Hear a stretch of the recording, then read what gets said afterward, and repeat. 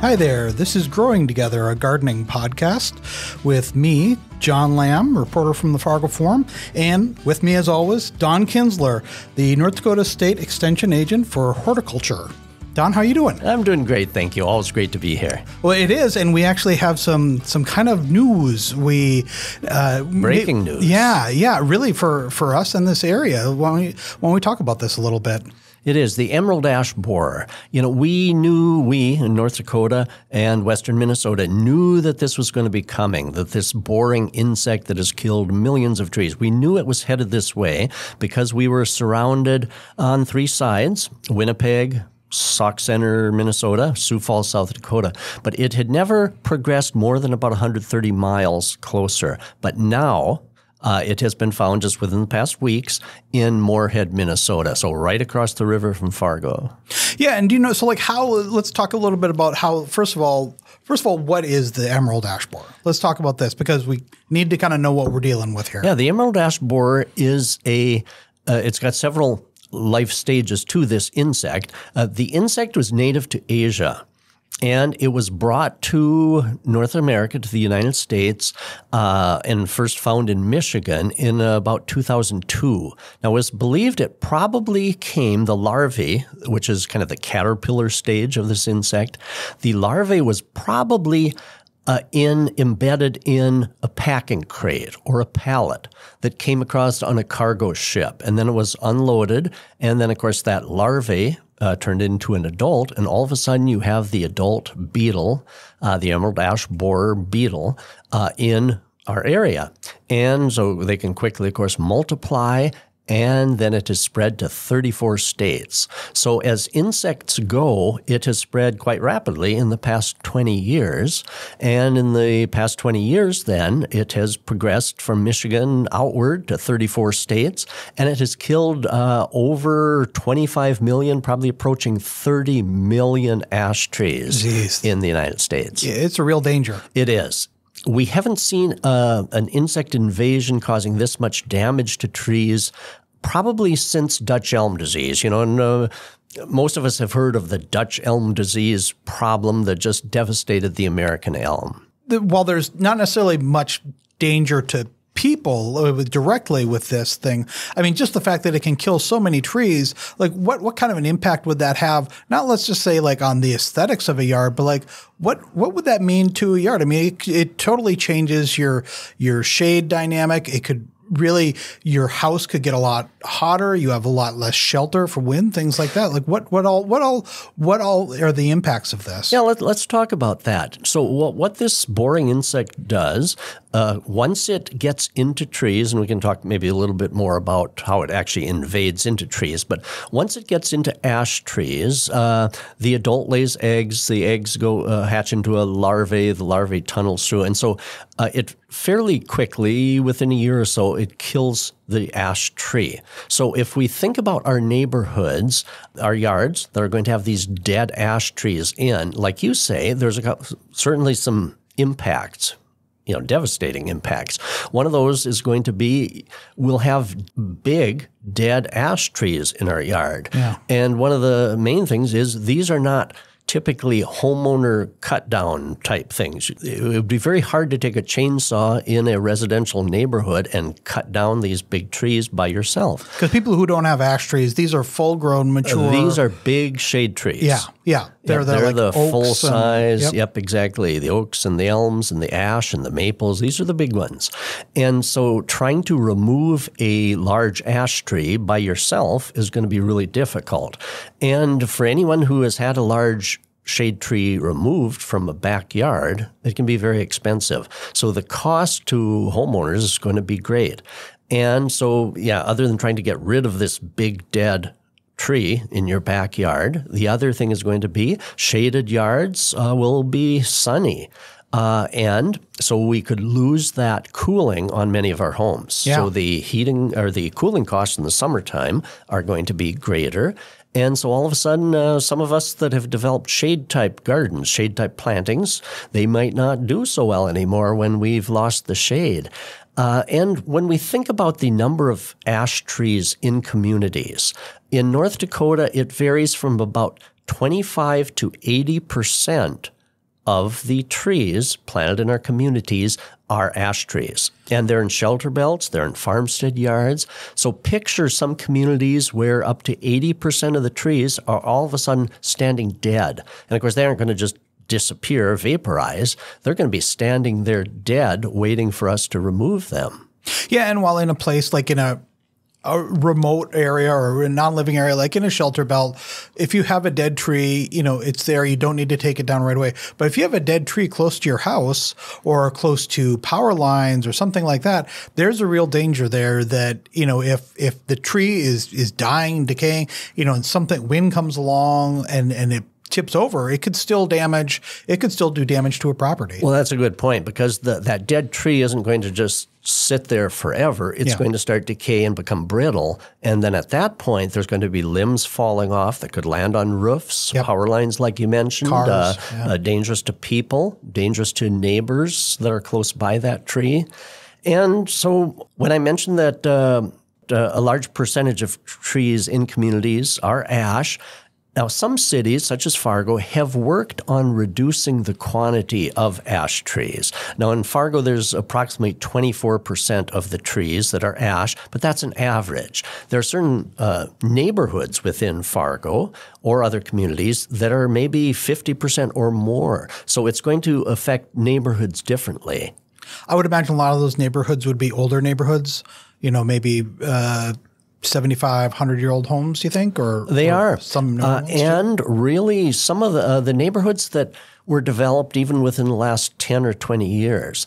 For example, 10 years ago, ash was the #1 tree planted in many of our neighborhoods. Oh, really? It was that recent? Exactly. Yeah, because we really didn't hear much about the emerald ash borer until, well, I suppose I became most aware of it maybe 5 years ago.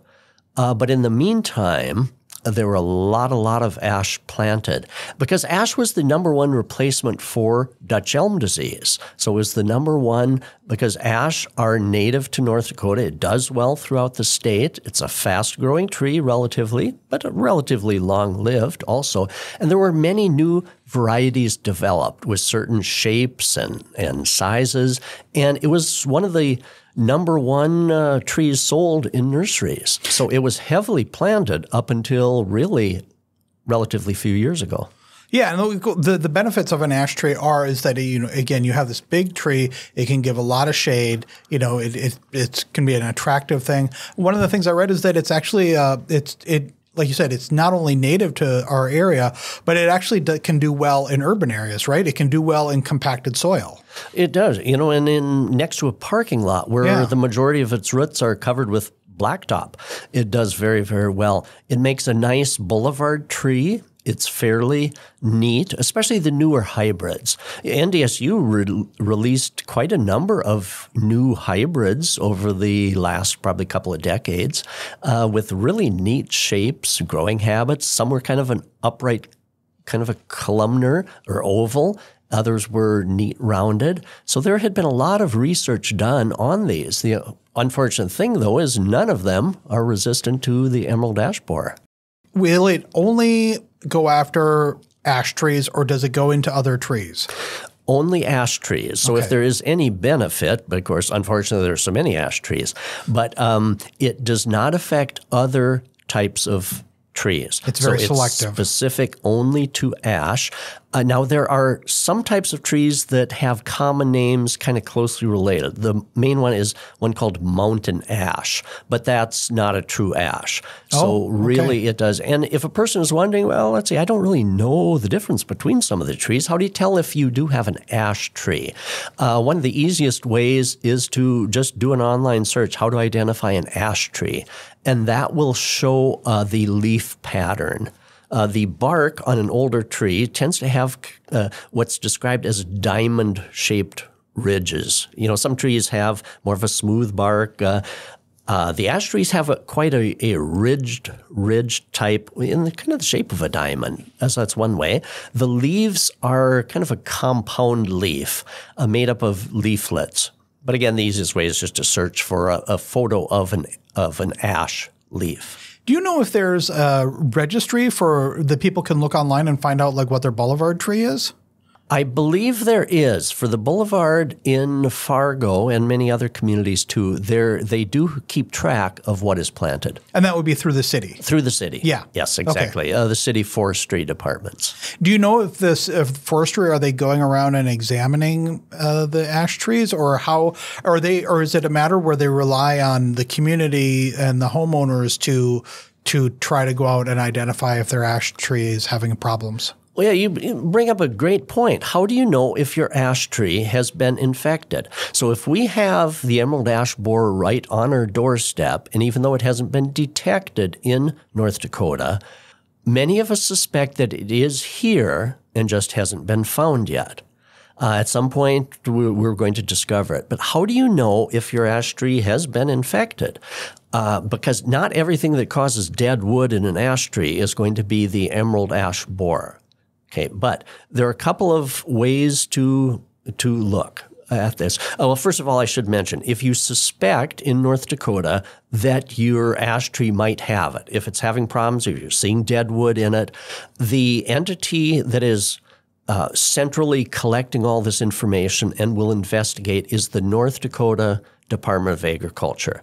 So you can do an online search, North Dakota Department of Agriculture Emerald Ash Borer.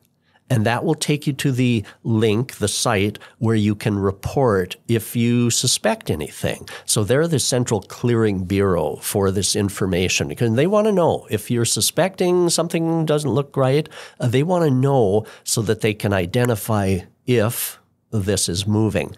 So how do you know for sure if it is? Well, there's a couple of indications. One is unusual woodpecker activity in a tree. Now, that may sound kind of weird, but these emerald ash borers, the caterpillar stage gets into the tree, and they're working internally in that tree. And woodpeckers can hear, I suppose, that larvae, that caterpillar is in the tree, and so they're looking for food. So they'll start pecking at the tree until they find it. So, I mean, not every ash tree that has a woodpecker is going to have emerald ash borer, but that is one link that they've noticed, that unusually high amount of woodpecker activity could be the borer. So the first step, of course, is to make sure that your tree is an ash tree. And then if you see unusual woodpecker activity on that ash tree, or if you're seeing dead branches, then you may want to contact the North Dakota Department of Agriculture. There are a couple of other things that you can notice. And let's talk about the insect itself. You rarely see the adult beetle because they're kind of tricky, and they're probably going to be up in the trees somewhere, and so you may not notice them. But what the adult emerald ash borer beetle looks like is they're a metallic green on this beetle. And the size of the beetle can fit on a penny. So oftentimes you see them photographed on a penny to give the relationship of the size. And so they're a kind of a neat, I suppose that's where the emerald description comes from. They are so destructive, but they are beautiful. They're pretty, that metallic green on the wings. And again, they're kind of a longer than wide beetle, fitting on a penny. And that adult, which you rarely probably would see, but that adult lays eggs in the crevices of the bark. And so you rarely see the eggs. The eggs hatch into a larvae that tunnels into the tree. And of course, you don't see that because it's going on inside the tree. If you were to peel away the bark, which doesn't happen really until the tree dies, if you peel away the bark, right under the bark, you see a winding serpentine S-shaped channels as that borer is tunneling through. And now that's what causes the damage because it's interrupting the flow of water and nutrients up inside the tree. So the tree basically just kind of starves to death eventually. When that larvae inside turns back into the adult stage inside the tree, it exits the next year out of a little hole. It turns into an adult beetle that chews its way back out of the tree, and it makes a little D-shaped, the shape of a capital D, a little D-shaped exit hole. So occasionally in a tree, if you look carefully somewhere on the trunk, you might see these little D-shaped exit holes. So if you suspect a tree, you might look at a tree to see if you can ever see those little exit holes as well. Otherwise, the thing that is so destructive with these trees is it takes a while before you would notice anything wrong, because that borer works internally in the tree for probably 1 to 2 years before the tree actually starts to die. And at that point, when about maybe 25% of the tree is dead due to the borer activity internally, that tree is probably too far gone to do anything.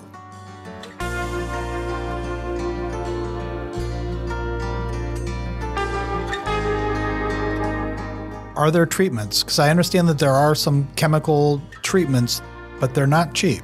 They are. There are treatments, and the best treatments are called systemic insecticides. Those are the insecticides that are applied to a tree, primarily the root system, that will be taken up by the root system and go internally throughout the tree, and then that will make the sap of the tree toxic to these insects. So when those borers start working their way inside on the wood, then the borer will die. So the most commonly available product to homeowners that would like to treat their own tree is one called Bio-Advanced Tree and Shrub Insecticide. Bio-Advanced Tree and Shrub Insecticide. Now you find that at garden centers, national chain stores that have a garden center. It's in a blue jug. You'll recognize it if you go to the shelf. It's on a blue in a blue jug with kind of red and white label, Bio-Advanced Tree and Shrub Insecticide.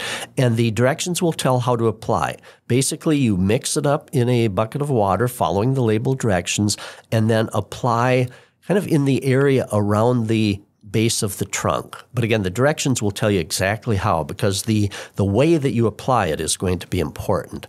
So now it takes a while for that product to move up within a tree. Does it go up through the roots? It goes up through the roots, exactly. Now, a problem with that is that if we wait to see much dead up in our tree, the tree may be too far gone for this product to actually help.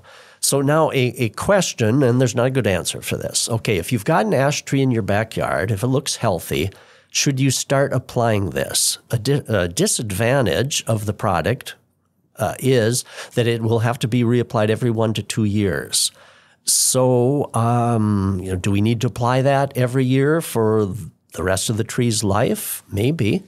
The other thing, too, there are insecticides that can be injected by professional tree people, arborists, and they're a heavier duty chemical that probably lasts longer. And so for a high-value ash tree in one's yard, you might contact a tree service, an arborist, to see about injecting that tree. And you may get an additional time on that. But the key point being that these products will have to be applied every so often, really for the life of the tree. And would that be something that you do as a precaution? I mean, or would you only do it once you see the signs? Because once you see the signs, again, it almost sounds like it's too late. Exactly. Do you do that as a precaution? Some of the recommendations are to wait until you know that that borer has been detected in your area, such as within about 15 miles, and then begin treating. So if you begin treating too early, maybe you're applying it just fruitlessly. Maybe that borer insect isn't even in your area. But it's a difficult situation because how do we know it's not in your area? How do you know it's not working in your area? Even though we aren't seeing a lot of dead, how do we know? So it's a very difficult situation to know, should you begin applying a preventative insecticide or not? Do you wait? And that's a really difficult thing to answer. I suppose each of us will have to make that decision on our own. But do you see what I mean, where it could be lurking in a neighborhood and you don't know it? Well, I think another question people will have is that, anytime you're dealing with insecticides, you're dealing with questions of public health and health to people and animals. Do you know anything about these? Because if we're talking about something in our yard and putting a lot of chemicals in the in the ground or the roots of the tree, are they safe for our dogs or are they safe for other animals? Do you know anything about that? Yeah, the nice thing about the systemic insecticides is that they're enclosed within the tree. Okay. And so they're taken up and enclosed within the tree. And the active ingredient most common in these is it's a mouthful called yeah, see what I mean? Yes. Imidacloprid. I think I'm getting that close. Imidacloprid. And but anyway, that's just down in the fine print on the label. Boy, I massacred that one. But anyway, that where they're taken up within a tree, it stays within the tree. So unless something is eating on that tree. Now, one good point about ash trees is they do not produce a flower that's visited by insects or that's visited by good insects.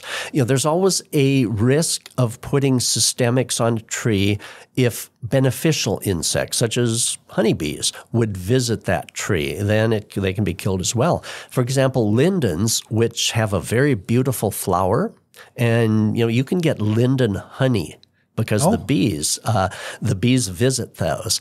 And so, but with ash trees, they're not visited by honeybees, and so there are not typically beneficial insects that are going to be damaged by this systemic. We talked a little bit about the damage to a community and to an area that can be done. Any idea, like you talked about the Dutch elm disease previously was a big threat and did a lot of damage. Do you know how much of an impact Dutch elm had in this area? In this area, I'm not sure the exact figures of what it did, but the results were that anyone that wanted to preserve these beautiful trees, elm trees arching over our beautiful streets, needs to inject them.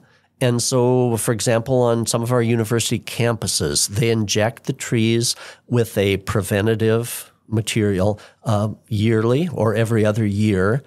And so it really changed the neighborhoods.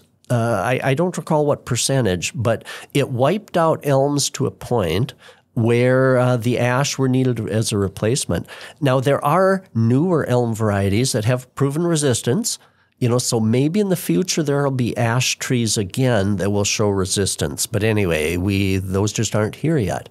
The means in which it's carried, it seems like one of the ways to prevent it too is to only with firewood, not to transport firewood beyond where you get it. Really, I mean, keep it very close to its source and burn it close to its source, right?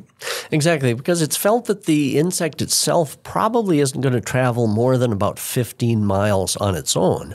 So it means that most of this spread, once it was brought into this country, again, probably in a wood pallet or so, most of the transmission of the insect has been by humans.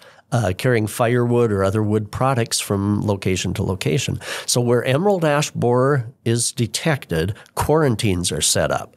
And it's illegal to move firewood out of a quarantined area and into another. For example, North Dakota has a $5,000 fine if you are caught moving firewood from a quarantined area out. Because those borers can be in that firewood, the larvae stage, the caterpillar stage of that borer can be in that wood, and then you transport that somewhere else, and then that borer will hatch out into the adult stage. And each adult can lay 60 to 90 eggs. So one adult beetle can start quite an infection itself. Going back to, I remember in the 70s growing up, box elder bugs were a big threat and a big, that was another, maybe shouldn't say recent, that was almost 50 years ago. But how did that end? How did that, what's changed with box elder bugs and box elder trees? We don't really see a lot of box elder trees, do we? We don't. That's interesting. The box elder tree, which is native to North Dakota and Minnesota, the box elder tree kind of evolved with the box elder bugs. They're in kind of a neat relationship. The box elder bug needs the box elder tree, in order to survive. And so when living things evolve together, sometimes they have a mutually good relationship. The box elder bug doesn't actually kill the tree. They coexist, which oftentimes happens when insects and a tree species evolve together. And that's what has made the emerald ash borer so devastating in North America, is because that emerald ash borer was not native. It came from another continent, Asia. In Asia, the emerald ash borer is not a pest. It's not a devastating pest because their ash trees evolved with that insect. But when the emerald ash borer then comes to North America, our ash trees had no resistance, so the emerald ash borer just had freewheeling coming right on in to attack our ash, and there was no defense, no natural defense.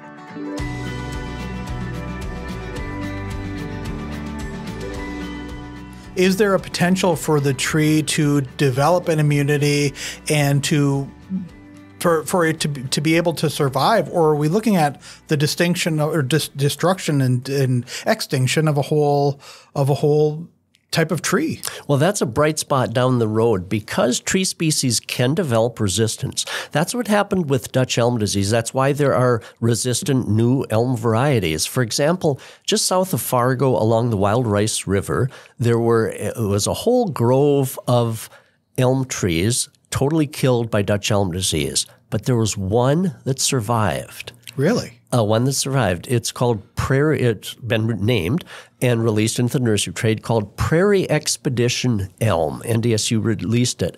And they actually took that tree and injected it with Dutch elm disease.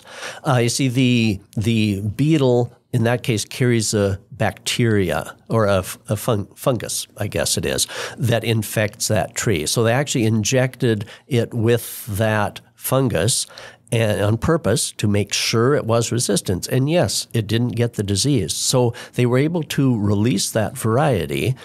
So a similar thing maybe will happen with the ash trees. So what typically happens is in a great big area, maybe a forest, where the emerald ash borer has killed trees, if they can find a tree that has escaped, that for some reason that emerald ash borer just didn't like that tree. Maybe there's something genetic. Maybe that tree just didn't taste good.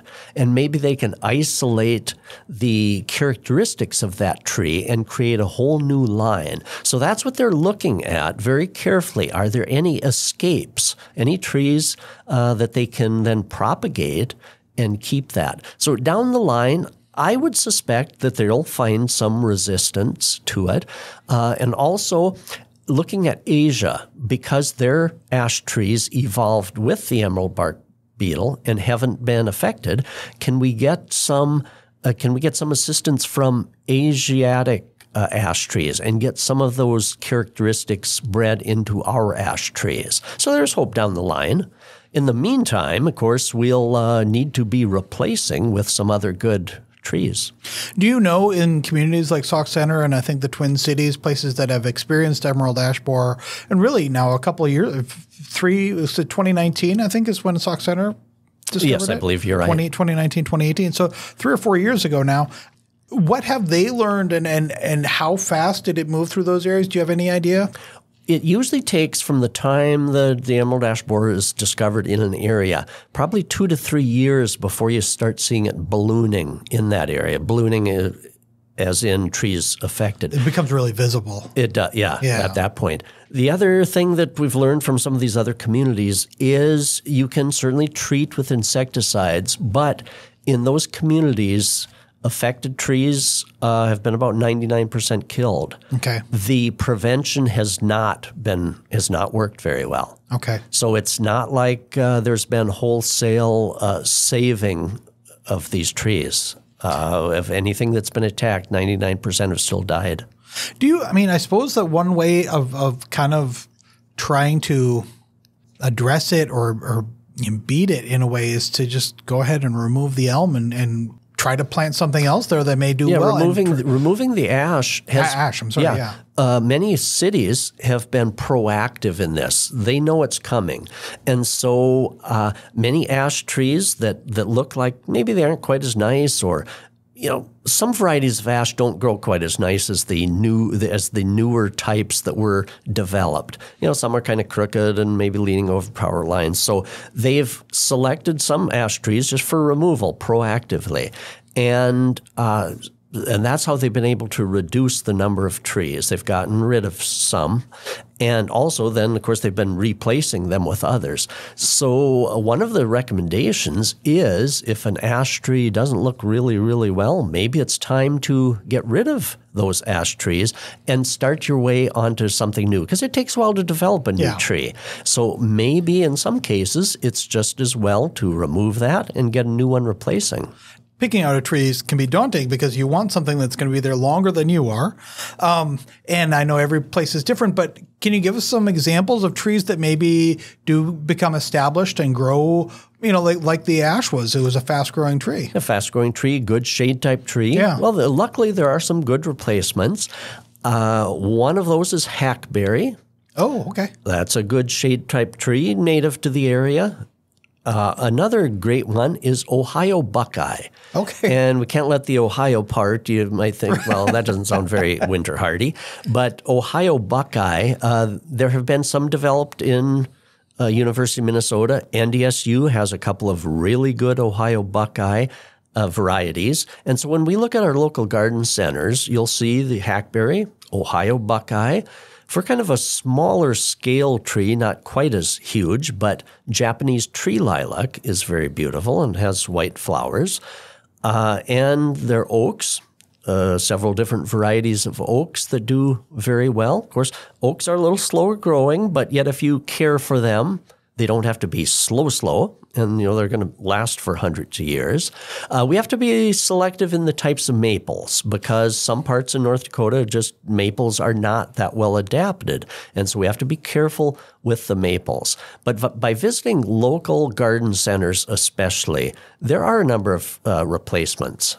I know I live in Moorhead, and we had shortly after we moved into the house, we had one of the elm trees was removed a year before we moved in, and then the other one was removed a couple months after we moved in, just because of old age, and they were dying. They were just not in good shape, and so we had a maple put in because we have a number of maples on the boulevard. And how is it doing? Well, that one didn't do very well, and so we had to have it replaced, and we went with a linden. We thought that would be lindens. Yeah, I don't think that popped into my head. Lindens, there's many nice cultivars of lindens. And some good choices. They're different shapes. And they're relatively fast growing. Yeah, they are. Linden is a great replacement choice. So if people discover that they have a diseased emerald ash borer or diseased ash tree with emerald ash borer, and they opt to have it removed, or if it's taken out, what happens? I suppose if it's on the boulevard, the city comes in, they cut it down. The bug is still in the tree, though, right? How do they get rid of the bug if once they cut the tree down? Exactly. That insect, the caterpillar stage, the boring type stage, can still be in that wood. And so that's the big danger, because if that wood then is transported elsewhere, then you're spreading it. So on boulevards, yes, the cities are going to take care of it, and they'll remove it. Now, an interesting question is, of course, okay, what's the city going to do with it? Well, typically they chip a lot of the material when they cut down trees. There are guidelines as to how fine those chippings have to be. And of course, the city is going to know that. So it has to be ground up to a certain fine stage that will also kill those borers. So what do homeowners do, though, if you've got a dead ash tree with all this wood? Yeah. Common question is it going to be safe to burn that firewood? Yeah. And yes, the answer is yes, it's safe to burn that, but it should not be transported. You shouldn't take the firewood anywhere else. So burn it right there on the premises. Just has to stay on the property. Exactly. So lots of bonfires, I suppose. Yeah, I suppose. Yeah, because these are big trees too. Exactly. Because again, transporting it to a neighbor or somebody else in another town could be a major cause of spread. I wonder if it's, if he But if you 'cause if you cut down a tree and then you have even these big sections that you intend to burn, if the bug is still in there, the bug can still get out and move on though, really. It can, yeah, because the caterpillar stage that's internal will turn into an adult that will get out and move to other places. So and really lay more eggs. For safety's reasons, the best thing probably would be to grind it up. Or Yeah, to exactly. have it yeah, fine enough. Or specifications. Again, burning is a good way to get rid of it too. But you'd really have to. That's have a lot of bonfires. Yeah, that's a big bonfire. Then you would really have to. There may be. You'd want to have it soon. You wouldn't. Yeah, exactly. You wouldn't want it sitting in your yard for months. Exactly, and there may be a resurgence in wood stoves. Yeah. It's devastating, and a person does want to downplay it, but, nature has these types of cycles. We saw it with the Dutch elm disease. We recovered, and I'm sure we're gonna work our way out of this too. Luckily, it doesn't go to all other tree species. So, there's hope. It sounds maybe a little dismal, but there's always hope. Let's start some new trees. That sounds good.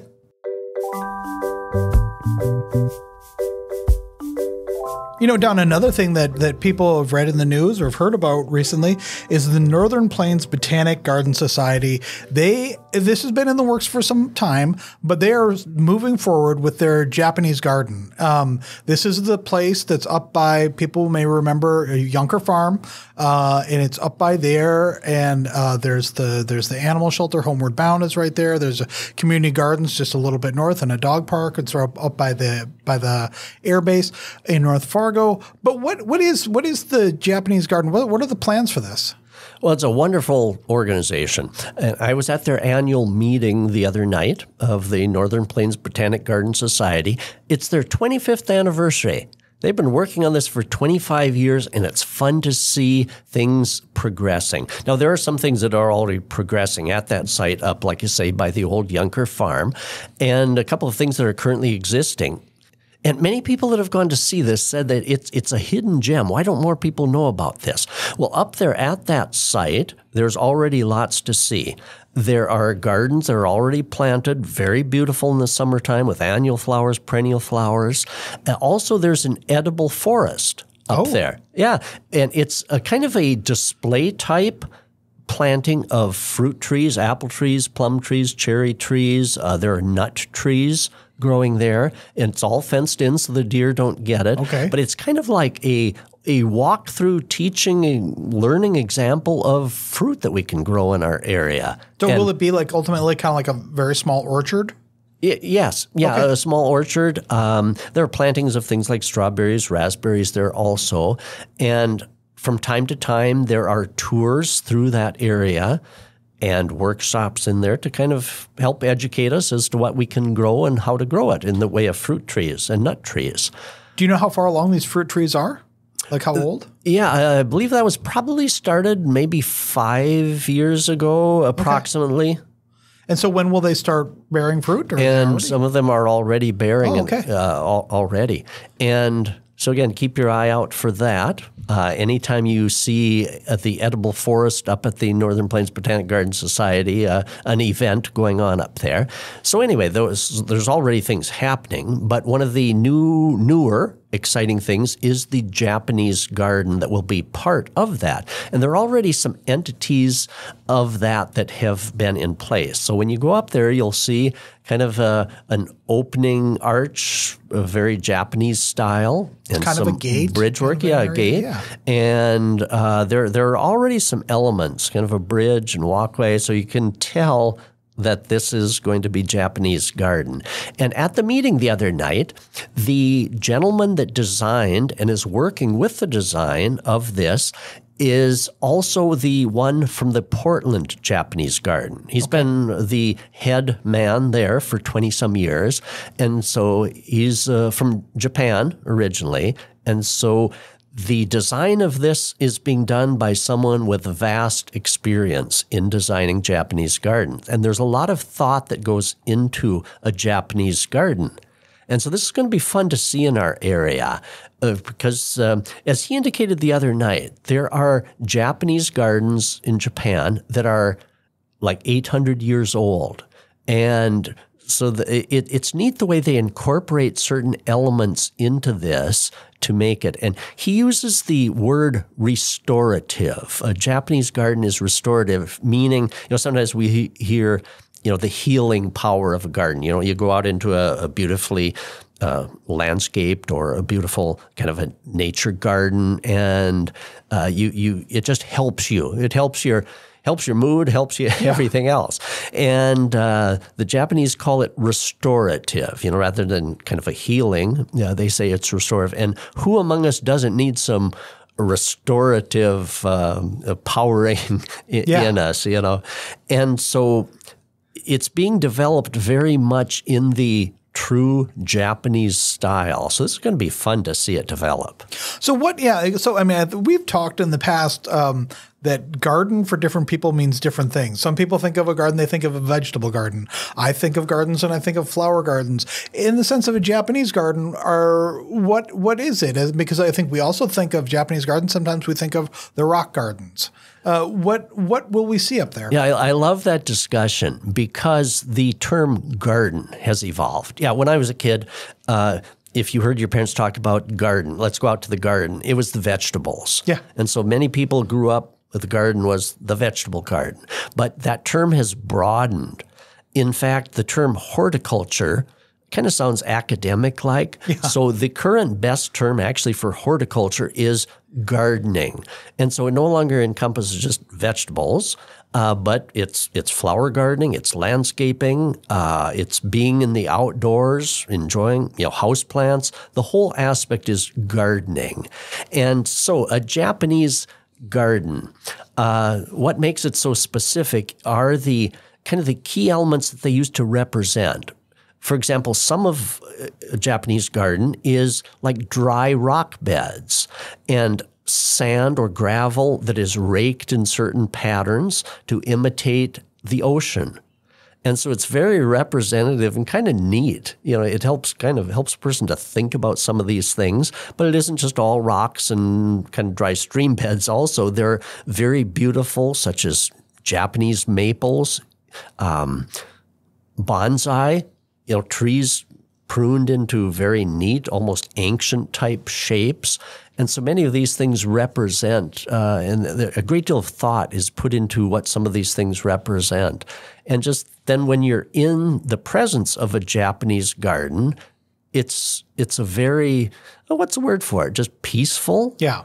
Well, I think, like you said, restorative. I think a lot of times in American culture now, currently, we probably think reset, but I think restorative has a much more of a longer lasting effect, I think, as far as a term. And so it was fascinating at the meeting the other night to see the gentleman from Japan and who has worked so greatly with these Japanese gardens. It was fascinating to see the slides that he had, the photographs that he had of these Japanese gardens, both in Portland and in Japan itself, and the beauty that goes into those. And again, gardening teaches us patience. As I mentioned, some of the most famous Japanese gardens are many, many centuries old, so it takes time. But that's part of the whole thing, is that it's not about instant gratification. It's about the process as well. And that teaches us patience, and that's part of the restorative. There's a wonderful thing in this whole realm of gardening. If something is fast and quick, like a fast-growing tree, they're also short-lived. Yeah. Think of poplars and some of those. So there's advantages to patience. Yeah. Yeah, you have something, you invest in something, and it's going to be a bit more, I don't want to say solid, but it's something that's going to last a little longer. Great things come to those who wait. Yes, yes. Do you know what kind of plants? Because you're talking about this person has worked is obviously knowledgeable of what a Japanese garden in Japan would look like, and in Portland, those are probably different climates from us here. Do you know any kind of plants or trees that they're looking to do here? Right. So the plant material is, of course, carefully chosen to adhere to our growing conditions. But now there are some, for example, NDSU is working on some Japanese maples that are going to be more winter hardy, some Japanese Korean type maples. So I'm sure those will be incorporated in. Those are very colorful. And sometimes they are beautiful fall color.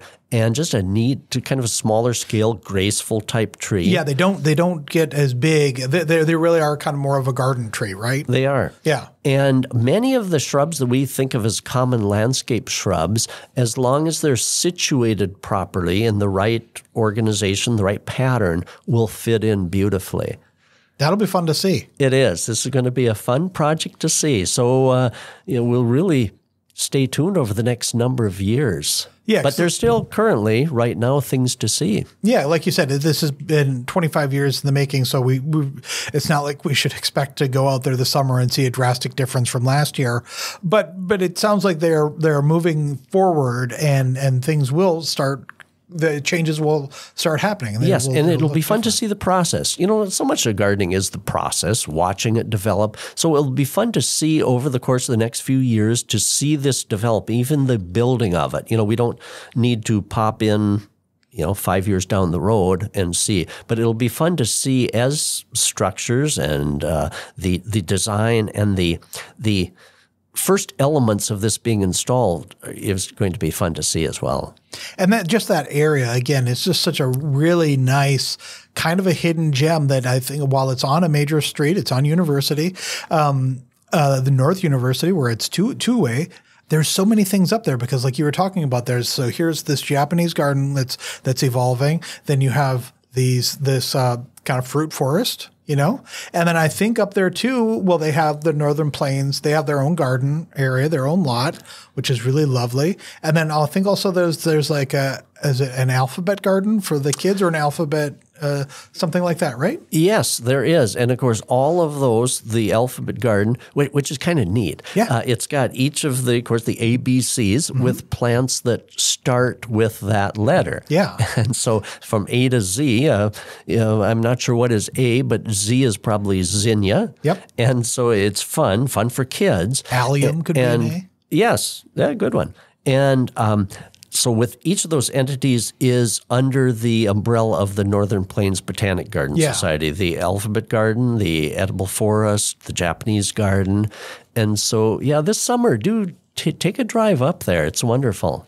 And for all you gardeners out there too, keep your eye on them. They always, well, not always, they have had in the past, they'll have a spring sale, plant sale. And then I think they also have one maybe again in the summer. I know they've had a couple over the last couple of years. They do with fundraisers. Yeah. And they've got a really good website. So if you just look up Northern Plains Botanic Garden Society online, and you'll find their website. And that'll give you a really good idea of what's going on up there.